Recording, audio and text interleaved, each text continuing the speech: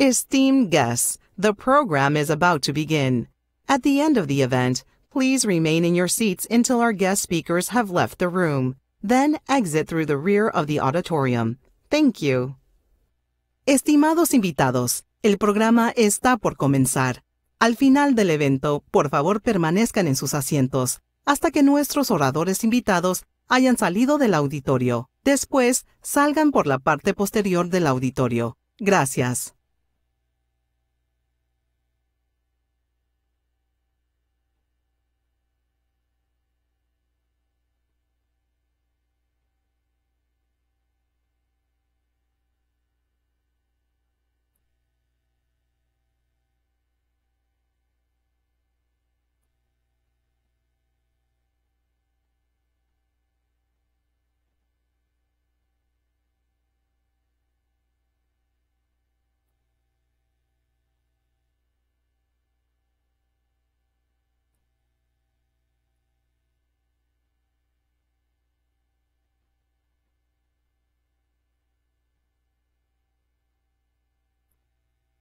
Please welcome the Director of the Earth Institute, Alexander N. Halliday, and the Prime Minister of the Republic of Finland, Ms. Sanna Marin.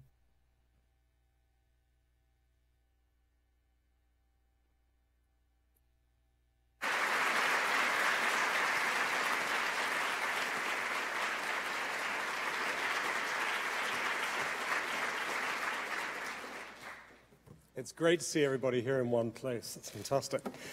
My name is Alex Halliday. I'm Director of the Earth Institute at Columbia University. I've been here a couple of years. New York's a fantastic place to be, but this university is particularly strong in the area of climate and sustainability, which is why I'm here and why the Earth Institute is here. We're particularly excited about today's program because of that. And today we are introducing, as part of the World Leaders Forum event, on behalf of the university, I'm particularly honored to welcome the Prime Minister of the Republic of Finland, Her Excellency Ms. Sanna Marin.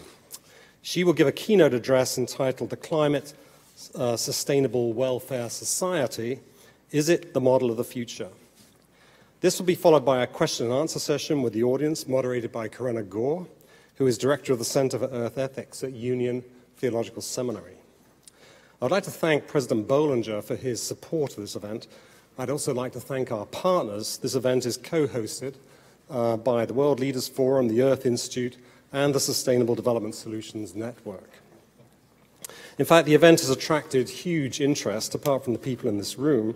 The lecture is currently live streaming to 2,000 students enrolled in the Sustainable Development Goal Academy course, Conversations with Global Leaders. This is particularly important for us because we're now contemplating a new kind of construct at Columbia University, a climate school.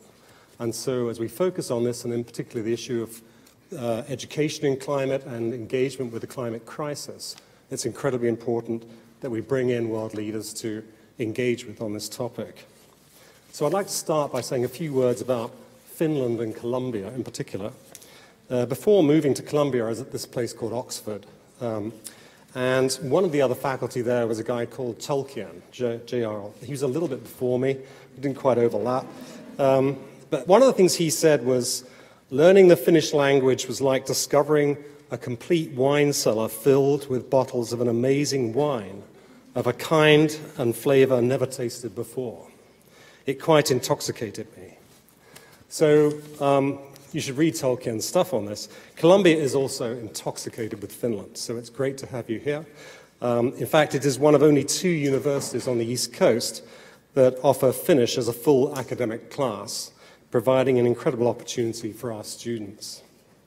The Finnish Studies program at Columbia University, which we have some representatives here today, offers courses in Finnish language and culture, and the students taking Finnish represent a wide range of schools and areas of study from across the university.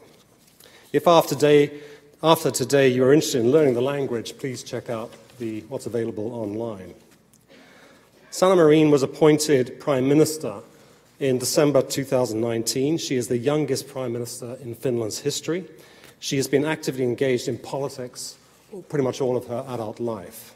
In 2014, she was elected as second deputy party leader of the Social Democratic Party. Then in 2015, was elected to Parliament for her first run. She also chaired Tampere City Council from 2013 to 2017. And from 2017, she was the first deputy party leader. While involved with Parliament, she has been a member of the Grand Committee, Legal Affairs Committee, and Environment Committee. Environmental values are close to her heart. Under her leadership, Finland is working to build an environmentally sustainable future and achieve carbon neutrality by 2035. So we look forward to hearing more about Finland's future plans from Ms. Marin today. Before doing so, I'd like to quickly say a few words about Corinna Gore, who will field the discussion following her talk. Corinna is the founder and director of the Center for Earth Ethics at Union Theological Seminary. The Center for Earth Ethics bridges the worlds of religion, academia, policy, and culture to discern and pursue the changes that are necessary to stop ecological destruction and create a society that values the long-term health of the planet. The Center is also an affiliate of the Earth Institute, and Corinna serves as a member of our faculty. Corinna's previous experience includes serving in the Legal Center of Sanctuary for Families and serving as Director of Community Affairs for the Association to Benefit Children.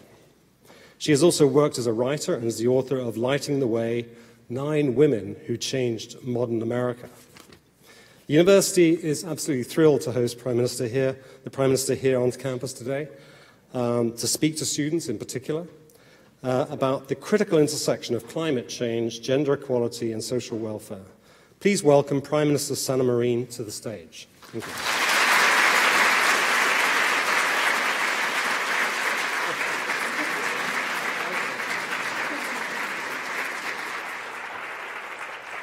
So a bit awkward moment there with the handshake.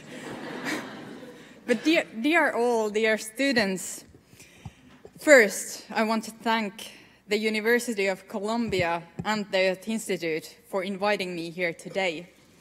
It is a pleasure to be here with you to discuss how we can build climate-neutral societies in a socially just manner.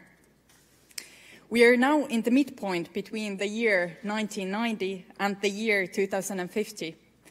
In the last 30 years, the world has taken important steps in fighting climate change.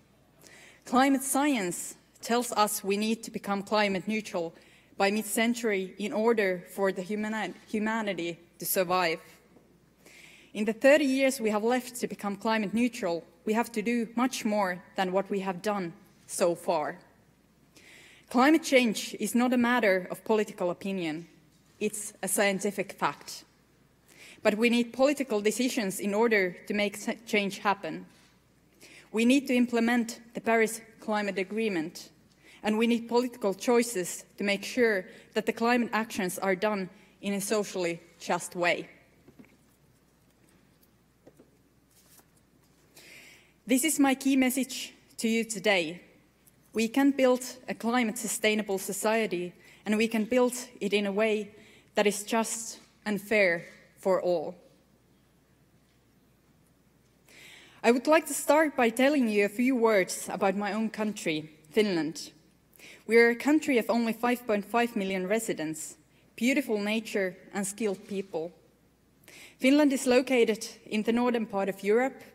Our western neighbor is Sweden, and our eastern neighbor is Russia. Finland is called the land of 1,000 lakes, but actually that is underrated because there are over 160,000 lakes in Finland. You may also know that we have a coalition government of 5 parties, and each party is led by a woman. 4 of us are under the age 35.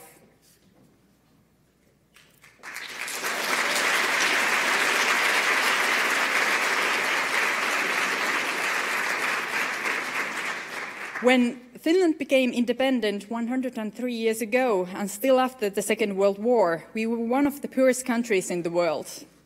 Today, Finland tops many of the world's country comparisons, whether for press freedom or for the happiness of citizens.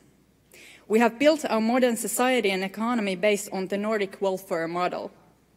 We have an open economy that can adapt to change. The the key to our success is our good quality education system that is free from tuition, the early childhood, and all the way to universities. We invest in R&D, and we are one of the leading countries when it comes to innovation. The most important aspect of our education system is that it provides everyone with equal opportunities. We want to make sure that the circumstances you are born into do not define your future. In the heart of our societies, the idea that every child can become anything. This is also the reason why our government is investing in daycare, in education, in research, and in lifelong learning. Besides education and Nordic welfare state, one of the reasons why Finland has succeeded is our way of making decisions. We are used to coalition governments, and we are used to cooperate with different parties. As an example, a big part of my job as a Prime Minister is to negotiate and try to find compromises and build consensus between different parties in the government. And we do even cooperate with the opposition parties in many issues. I know it sounds hard work, and it is, but what it does is that we have continuity in the decision-making processes. This is how we turned Finland from a poor country into welfare state and welfare society. We need continuity in politics also in order to tackle climate change. We need everyone on board if we want to reach our climate goals. The key issue is that the Finnish or Nordic model makes adapting to change easier. That enables us to be leaders in climate change. Finland aims to be climate neutral by 2035. Our government adopted this ambitious goal based on scientific analysis by our National Climate Experts Panel. To achieve climate neutrality, we will accelerate emission reduction measures and strengthen our carbon sinks at the same time. In concrete numbers, climate neutrality in 2035 means that we need to cut emissions by 35 million tons compared to current levels. This is 3 times the total transport sector emissions in Finland. And we must enhance our carbon sinks by 3 million tons. This corresponds to almost half of the agriculture emissions in Finland. Our climate policies are based on academic research, and they are supported by the majority of Finns, our citizens, industries, civil society, businesses, and political parties. The first thing we must do is to say goodbye to fossil fuels. In Finland, we will build the world's first fossil-free welfare society. Our long-term energy policy goal is to phase out the use of fossil fuels in the energy sector and move towards an emission-free energy system. In electricity production, we have already taken big steps. In 2018, nearly 80% of Finland's electricity production was based on carbon-free energy sources. 46% of energy was produced by renewables and 32% with nuclear power. However, as a country with cold winters, heating is a big issue that we have to focus on. In the same year, 2018, 53% of district heat was produced with fossil fuels and peat. This is why our government is investing significantly in policy measures to decarbonize our heat production. And how will we do this? Finland has already banned the use of coal for energy by 2029, and we are providing energy companies with incentives for investments to replace coal already by 2025. By 2030, we will halve the domestic use of imported mineral oil, like petrol, and phase out the use of fossil fuel oil in heating. In properties owned by the central and local governments, oil heating will end already in 2024. The use of peat for energy will be at least halved by year 2030. In building heating, we will encourage investment to move away from fossil fuel to sustainable options such as heat pumps and ground source heat. We also need new technological solutions and, of course, energy efficiency. Secondly, we need to decarbonize transportation. The transport sector accounts for 1/5 of our emissions. We will halve these emissions by year 2030, but we will not stop there. In autumn this year, we will publish a national roadmap to fossil-free transportation. In order to reduce transport emissions, we will need to phase out fossil fuels in transportation, as well as to reduce transport performances and to promote the transition towards more sustainable mobility.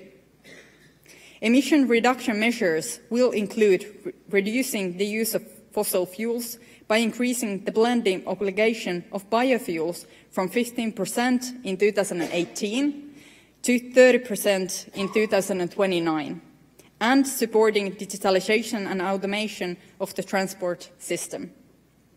In the long term, we see sustainability-produced biofuels mainly as a tool for reducing emissions from heavy-duty vehicles and aviation.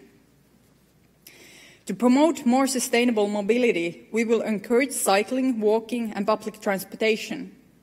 We will take climate change mitigation more strongly into account in land use and urban planning. Furthermore, we are enhancing the charging infrastructure of electric vehicles. In the future, petrol station chains will be obliged to provide a certain number of charging points for electric cars. We will set a national application to build charging infrastructure for electric cars in housing companies and business premises. Thirdly, we will reduce the emissions from our industry. And again, a key element of this work is based on cooperation.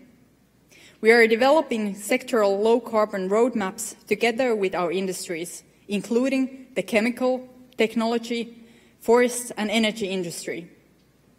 These roadmaps describe the actions industries can take to reduce their emissions. We also support our industry in transition. In early February, our government decided to step up a new climate fund.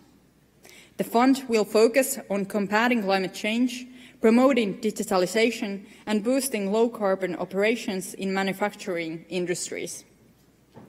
The fund will be one way to channel investments in developing the circular economy, clean technology solutions, and energy efficiency.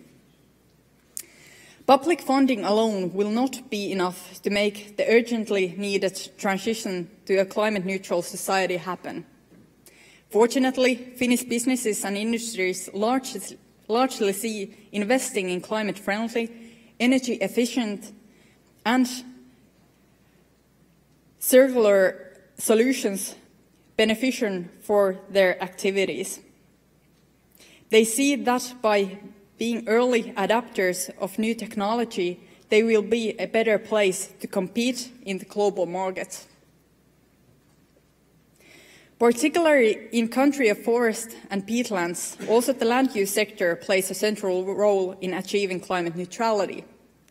So a fourth key element of our government's climate policy focuses on reducing land use sector emissions and enhancing carbon sinks.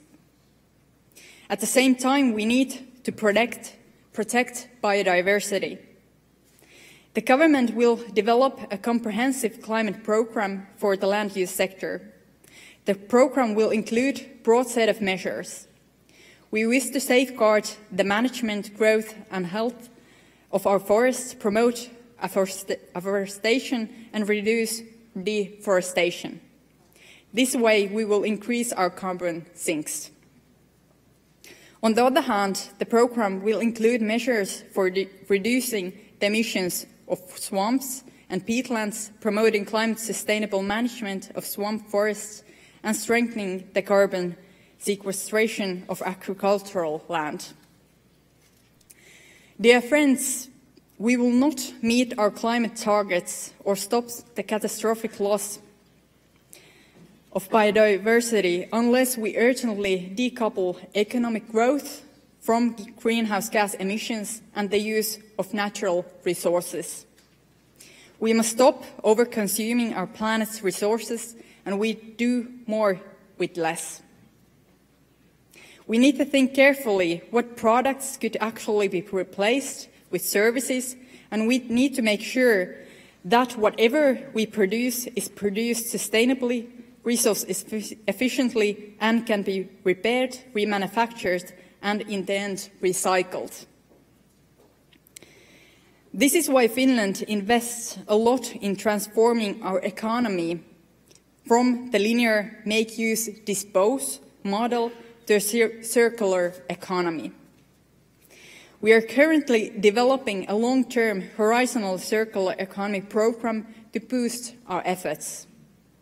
The program's focus areas include circular economy in the construction sector, the role of cities and regions, circularity in heavy industry, and new technologies and business models.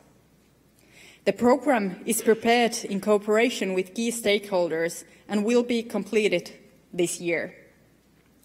Building and construction entails enormous potential for promoting circular economy and cutting emissions. In 2017, Finland launched a low-carbon roadmap for construction. It aims at including the carbon footprint of building materials in Finnish regulation for new buildings by 2025. This means that we will set threshold values for life cycle emissions and different building types. Now our government aims to enhance the circular economy and increase the recycling of materials in the construction sector. Promoting the circular economy is also a key element of our government's sustainable taxation roadmap. And finally, we are putting our climate ambition into legislation. The government will present its proposal for a new Climate Change Act in early 2021. The Finnish Climate Act has been in force since 2015, but now we want to strengthen it as a guiding instrument. Emission reduction targets for 2030 and 2040 will be added to the Act, in line with the path to climate neutrality and climate negativity. The land use sector and target for strengthening carbon sinks will also be included in the Act. Dear friends, in order for the climate transition to be fair and just, we need to engage citizens in active dialogue about climate policy. That is why we have just last week set up a new climate policy roundtable that includes representatives from local communities to the industry, the youth, and the trade unions. We also do concrete measures to implement just transition. When we announced a raise in fuel taxes, we also lowered the income tax for the least earning citizens. Some areas of the country are affected disproportionately. This, combined with urbanization, can mean that negative effects pile up on just some communities. Local action taken by cities, regions and states is an important driver of low-carbon development. I know that many US states and cities have ambitious emission reduction targets and climate policies. We are working together with some US states, like Maine and Michigan, on climate action and the research and development of sustainable and green industries. Also in Finland, several cities have set themselves more ambitious climate neutrality targets than the government and are working actively together to reduce their local emissions. Dialogue and joint policy development play an important role in preventing people from starting to feel insecure about their future. In Finland, The Nordic welfare model enables a fair, socially just transition and helps us to balance the impacts that, for example, the decline of polluting industries could have on the regional economies, jobs and services. A key enabler of a just transition is education. As I mentioned earlier, basic, vocational and even university education in Finland is free of tuition. Educational paths are designed in a way that allows for a smooth transition between different types and levels of studies at different stages of life. In line with our government's recently published climate roadmap, we set particular priority on continuous learning, employment services and on-the-job learning to enhance people's security in the face of change. Dear friends, my core message to you is that without a holistic view of sustainable development, we cannot fight climate change. Without the social and the economical, the environmental transition is not possible. This is where Nordic model comes to play. I believe that open markets, robust social security and good quality public healthcare system are just as essential in tackling climate change as are energy taxation and carbon pricing. These elements, together with free education, helps to ensure that during challenging times one can focus on seeking new opportunities.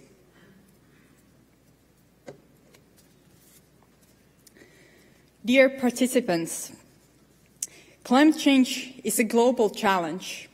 According to UN Environmental Programme, if we really aim to limit global temperature rise this century to 1.5 degrees, countries must increase the ambition of their climate policy over fivefold.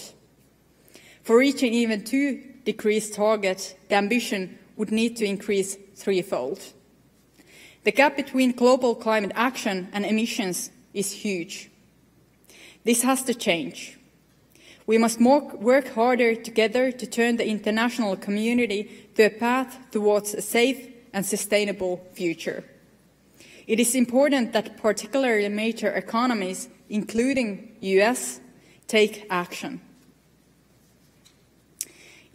Ensuring successful outcome at the COP26 in Glasgow this November is very important. The meeting will be an important political moment where countries are to think if their climate policy is enough. Ambitious targets and pledges to climate neutrality by mid-century are essential for the world to catch up with the science. The European Union wants to lead by example. Last year, during the Finnish presidency of the European Union, the member states decided that the EU will become climate neutral by 2050. We are currently debating how to reach that target all across Europe with the Green Deal proposed by the European Commission. At the same time, we need to acknowledge that countries are at different stages. Finland continues to become committed to contribute our fair share. Also, the EU and its member states remain the largest contributor of public climate finance to developing countries, including the multilateral climate funds. In 2018, contributions from the EU, its member states and the European Investment Bank totaled 21.7 billion euros. However, we cannot solve the climate crisis only by public funding.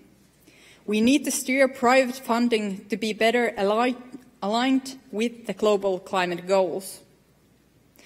Together with the World Bank, the Chilean and Finnish finance minister launched a coalition of finance ministers for climate action last year. The coalition has big transformative potential. Finance ministers are in charge of many effective policy tools to address the climate crisis, such as all those related to carbon pricing.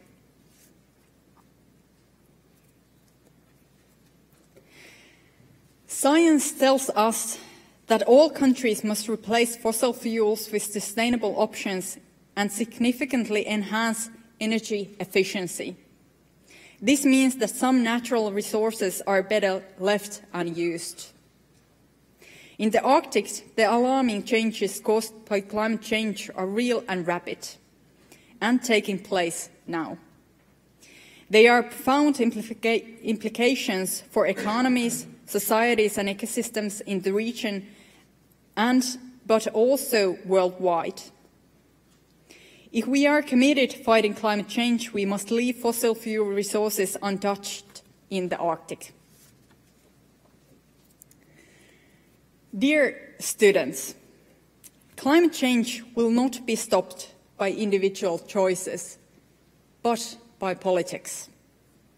I mean that our individual actions count, but we require more the systemic change in society, not just switching plastic bags to paper bags.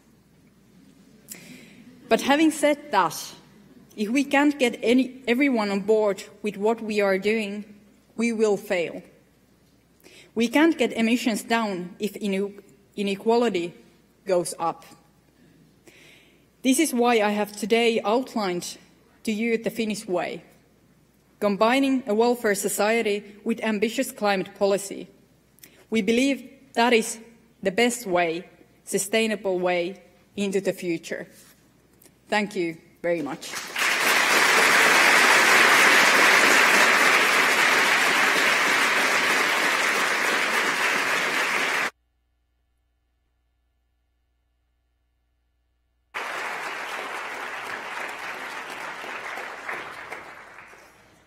Thank you very much, Prime Minister, for that wonderful address and for your global leadership in this time of climate crisis. We're really delighted and honored to have you here.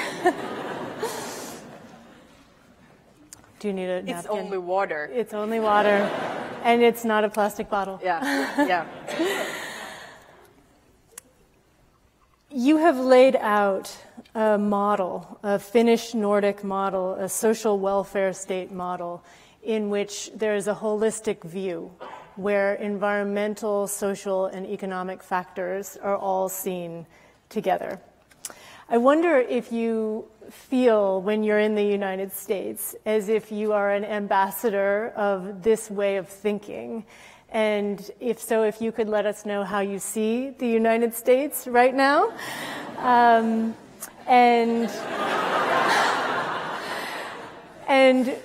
whether you might have some words of guidance about how we might think about this model and how it connects to our situation.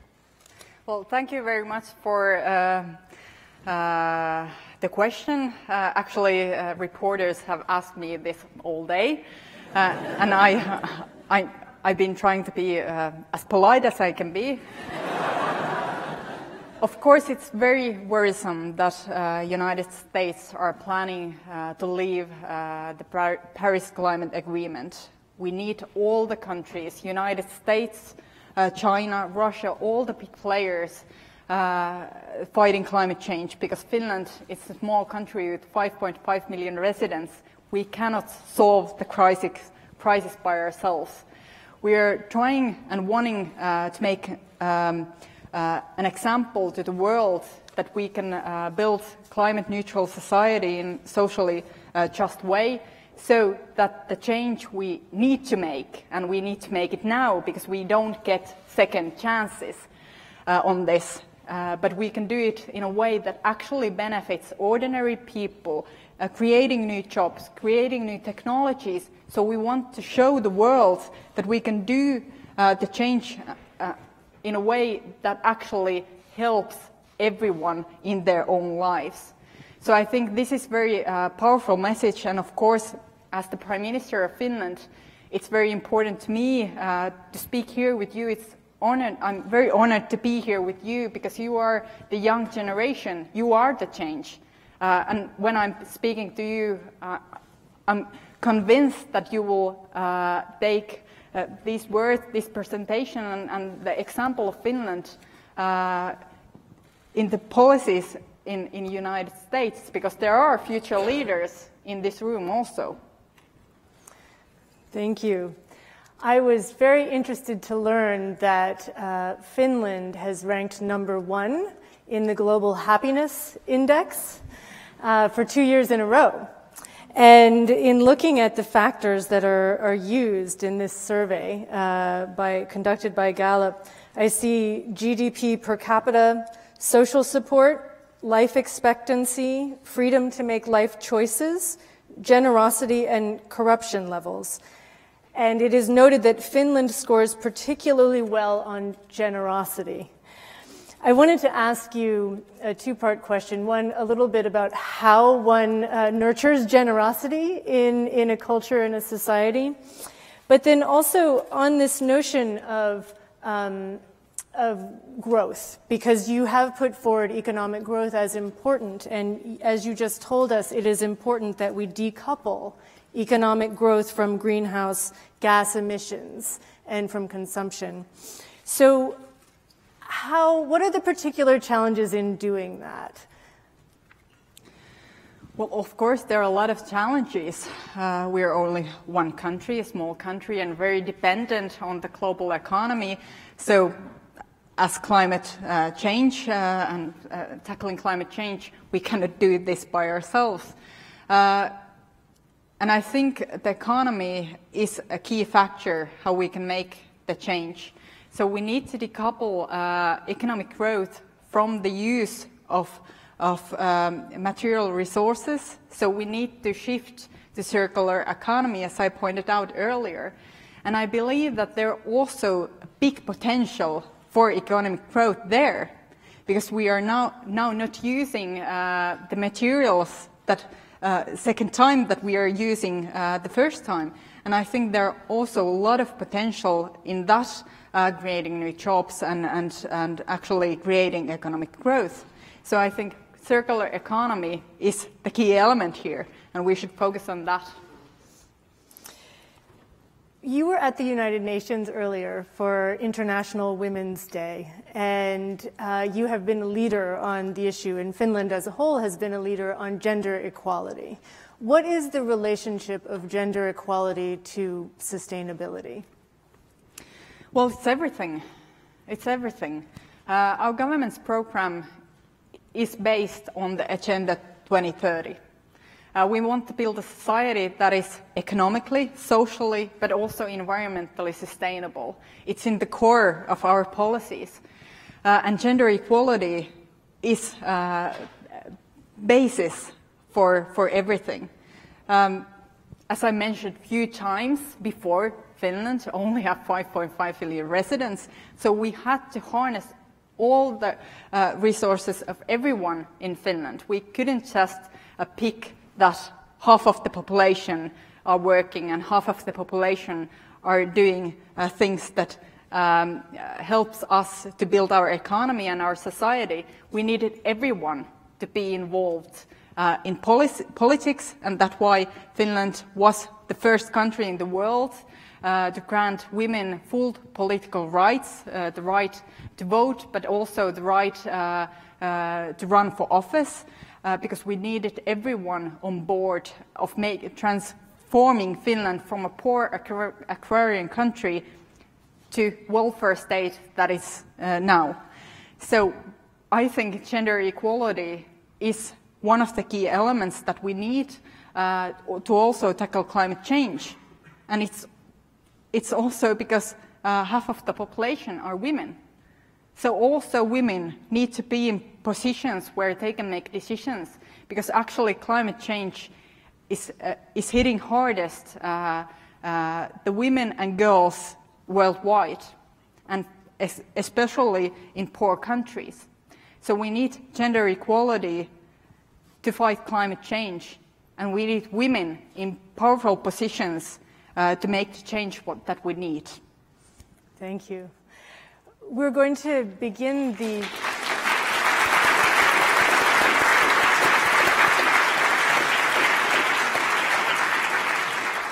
we're going to begin the question and answer period from the audience in just a moment, so please line up on either side and think about your question. And before we do that, I'm going to ask one question that comes from the Sustainable Development Solutions Network students who are watching on live stream.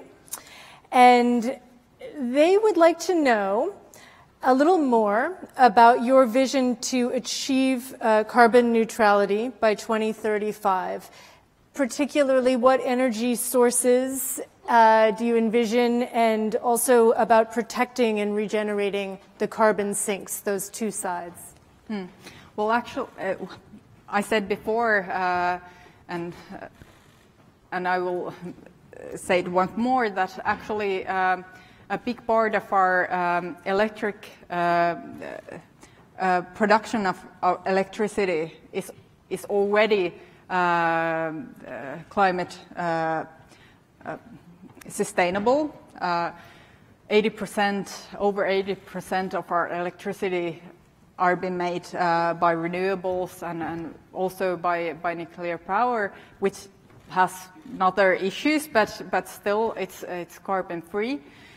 But the big issue is heating and how we can move away from burning to more sustainable options. And we do need the technological advancement here because we don't know all the solutions yet. So that's why we are investing in education, in R&D, in research, because we do need the technological solutions to shift the heating from burning to more climate sustainable ways. And actually one specific thing that we can do, and we're actually also implementing legislation on this, or making change in our legislation, that we can use the heat from data centers to heating our houses. So it's very important, and actually there are a lot of heat coming from data centers, so this is a big potential for us when we're now lowering the tax on data centers, that we can use the heat in heating our houses. That's fascinating. Thank you. So I would like to ask that people introduce yourself before you ask your question, and please be succinct so that we have a chance to hear from more people. And we're going to try to do one at a time and see how that goes. Okay. Thank you, Prime Minister, for the very inspiring talk. My name is Tom. I'm a graduate student at the Department of Chemistry. And my question is, you mentioned that, of course, Finland is a very small country and that you need to get everybody on board. What do you think the biggest challenge is in getting everybody on board? And like when you talk to other world leaders, what do you tell them to try to convince them to take Finland as a model and build the climate neutral society? Well, I believe in leading by example. So we are doing lots so others would do as well.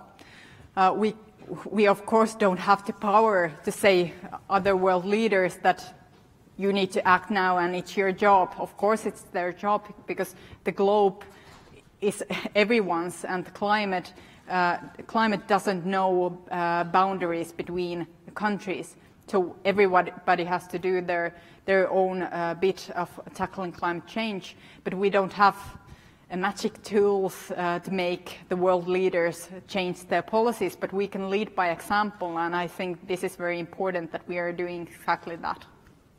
Thank you. Hi, thank you, Madam Prime Minister, for being here with us. My name is Zenrei, and I'm a medical student here at Columbia University. So my question is of relevance to recent elections in both our countries, namely healthcare reform. So first, do you believe that a national public healthcare system should be administered at the national level or at the local level?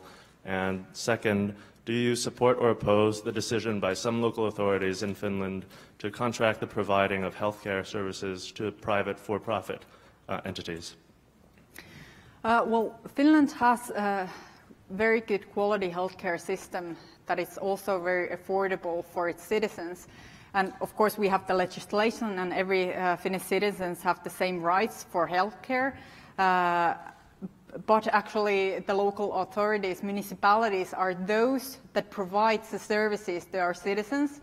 And we are actually now reforming our social and healthcare system to a larger level of regions, because many Finnish municipalities are quite small, and there are actually people moving out from different regions to especially bigger cities, so we need this reform. But when you compare Finland's healthcare system to the US healthcare system, actually Finnish healthcare system is very cost efficient and very good quality for everyone. So of course the countries are different, and each country needs to make its own decisions concerning the public services, but I find that the Nordic model, the way we are producing healthcare services in Finland, in Sweden, in Norway, in Denmark, are very good, very cost efficient, and beneficial for everyone. The second part of my question was regarding local authorities in Finland. Do you support or oppose their use of private, for-profit services to provide healthcare to some people? Well, we also have private healthcare providers in Finland, and I believe that we need both. But then we have to regulate what kind of charges the private healthcare providers have, and we need to have regulations on how they work. And we do have these regulations already. Yeah. Thank you. Sorry. Prime Minister, thank you for coming to Columbia. There are a lot of schools out there, so thank you for choosing us. I'm Sambhav Jain. I'm the Senior Class President for Columbia Engineering. My question to you is, what do you think young leaders like you bring to the table in fight to combat critical issues of the future like climate change? Well, one of the key reasons why I became a politician was climate change. When I was 20, I felt that the older generation didn't do enough and didn't do fast enough to secure the future for young people and for children. Because we don't, as I said, we don't get second chances. This is our chance to act now, and we do need to act now if we want to stop the climate crisis we are facing. So I think it's very important that young people engage in politics, they act, they take action in every level, so that we can fight climate change, because as we can see in the world, the generations and the people in the decision-making positions aren't doing enough. So please, everyone in this room, everywhere else, all the younger generations need to act, and we need to demand more from people in powerful positions. Thank you so much for being at this forum. I'm Ahad, and I'm a computer science student at Columbia University. So I think Finland serves as a model for tackling a lot of major world issues such as climate change and providing good education. But I was wondering how Finland is planning to deal with some more recent issues such as the coronavirus or the COVID-19, which is very demanding on the healthcare system. And so I was wondering how Finland is planning to, work with its healthcare system to come up with a solution or stop this, pandemic from spreading, I guess. Coronavirus. Sorry. Well, actually, we have a good healthcare system, as I said. So we are very good prepared for epidemics and pandemics. So I feel strongly that our civil servants and our healthcare people in healthcare are very skilled. They are very good at tackling exactly this kind of situations. So I'm very, I don't have that big worries how the Finnish healthcare providers and workers are handling the situation. Actually, I'm more worried about what the virus does to global economy. So how it will impact the economy and how the global economic situation will impact Finland. So this is my big worry about this. But Finland is very well prepared, and we have all the structures and all the programs needed exactly these kind of situations. Hi, thank you for coming. I am Janai Meekins. I'm from MOT Charter High School. I'm a senior. And in America, a lot of the problems that we have kind of deal with the economic inequalities that are in a lot of the communities in America. And living a healthy lifestyle and a greener lifestyle for the earth takes a lot of money. So is there a way that we can live a greener lifestyle while being able to afford that lifestyle? I think this is a very important question. I think this is the key question, because if people don't have the resources to make better choices, then they just can't make them.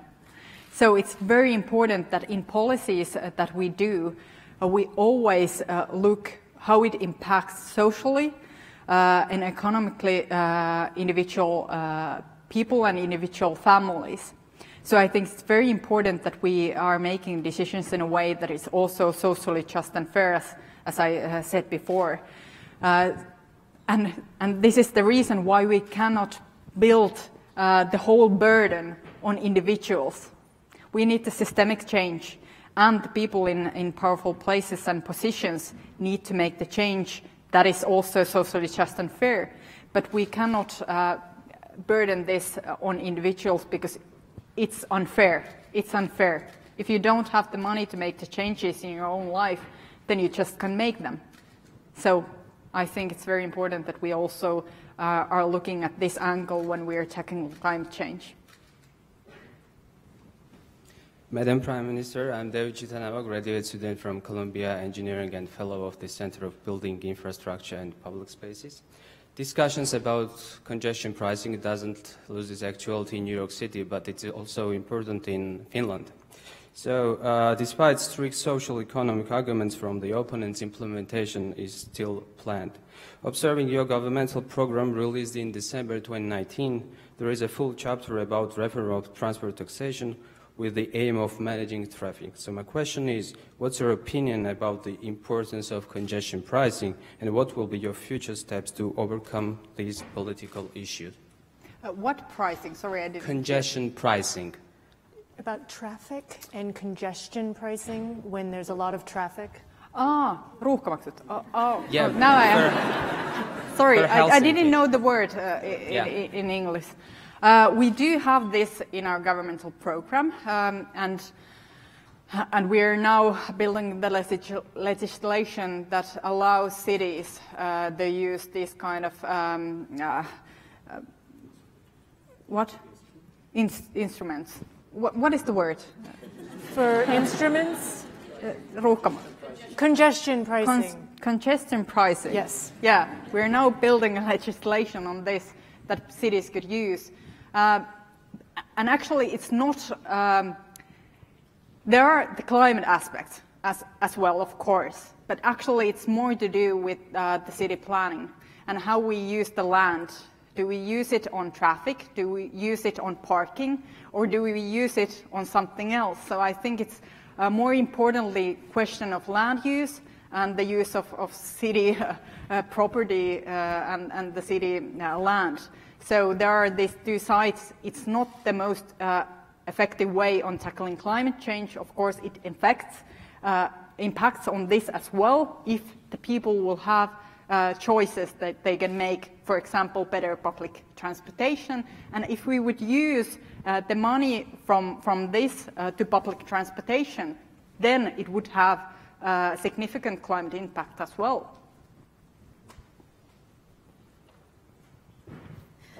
Oh, sorry. First of all, good evening, and hi, nice to meet you. My name is Gabriella Grace McAlpin. I go to New York Harbor High School on Governor's Island. I am 15 years old, and I am a sophomore. And this rolls into my question. First of all, your presentation, absolutely wonderful. The more and more I hear about Finland's plan for greener lifestyle, more inclusive government, everything I'm hearing on because obviously I'm from New York, obviously I'm from here. What I hear from you, it sounds like a utopia, because everything I'm hearing is, from everything I hear from social media and from local politics, more greener lifestyle, more inclusive, getting more people, listening to our people, listening to our communities, they make it seem as if it's an impossible task. They always bring money into it, oh, we can't do this, we can't do that. But how you're like you said, you're leading by example, and everything you're saying, it seems plausible. Everything seems plausible. So what my question is how did you achieve all of this? I don't mean to be funny. It's just with a country like ours, where we are a strong country or whatever, we always talk about, we're a democratic society, so we say, but we don't really listen to our communities. And I'd say, I don't want to say anything mean about anyone, but we're being led by leaders who don't. Oh, my question. Sorry. I was just going to. You already asked, how is it possible? Yeah. How is it possible? That's what Thank you. Yeah, it is possible. It is possible. It's been possible in Finland. It can be possible everywhere else. But it needs people to act. People to want better lives. People to want better societies. People to vote. If you don't vote, then it would be impossible. So it's very important that we don't see it as a utopia, because Finland was a poor country. We have had very hard historic with civil war and with war with Russia, and we have had very difficult history in Finland. But we have built a society nevertheless, because we have the political parties in Finland have chosen to go to a better direction. My party, the Social Democratic Party, has built the Nordic welfare state model together with the Centre Party in Finland and all the other parties that have been or have come later on supporting the Nordic welfare state. And actually the Social Democratic Party has done this in all across Nordic countries. So parties and leaders need to have ideas and idealism. And then we need pragmatic solutions, how we can build those idealisms into concrete legislations and in concrete decisions. And actually I think that it helps us that we have had coalition governments, because nowadays in Finland, I think almost all the parties, or all the parties from the left-wing parties to the right-wing parties, all agree that the Nordic welfare state is a good social model. So there isn't a big divide on this issue, and I think that the system that we have in decision-making and in politics also helps us to have continuum in society, and that we don't have such a big polarization than maybe in countries with two-party system. But of course, every country's situation is different, but it all starts from the demanding of individuals, of people's and people's choices and voting, that they can support the political ideas of parties and of politicians. And also in the grassroots movements, grassroots engagement. Yeah.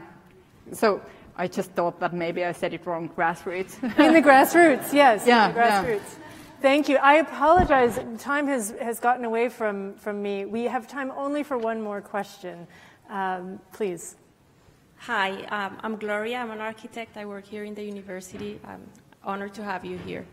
My question is, where does the farm animal industry fit into your carbon neutral plan? You're meaning the food production? Yeah, involving animals. Well, of course we need to change our agricultural system to more sustainable one. And a big part of this is actually European Union funding, because European Union has funding systems to agricultural that is big impact on the agricultural systems of each country. So I think we need also change in the European Union level so we can change our agricultural system to more sustainable ones. Of course, it matters what you eat. It matters what you consume. It matters what you eat. I've been vegetarian myself ever since I got into politics in 2008, ever since I was first running for office in the Tampere City Council, my hometown. And I decided that if I'm speaking one thing, I should also act accordingly. So we all know that the choices that we make have an impact. But not all animal production is bad. Of course, we have the sustainable models there also, and we have many agricultural businesses that are actually making their work in a very sustainable way. So there are variation there, and we need to promote those who are doing it right and who are doing it sustainable.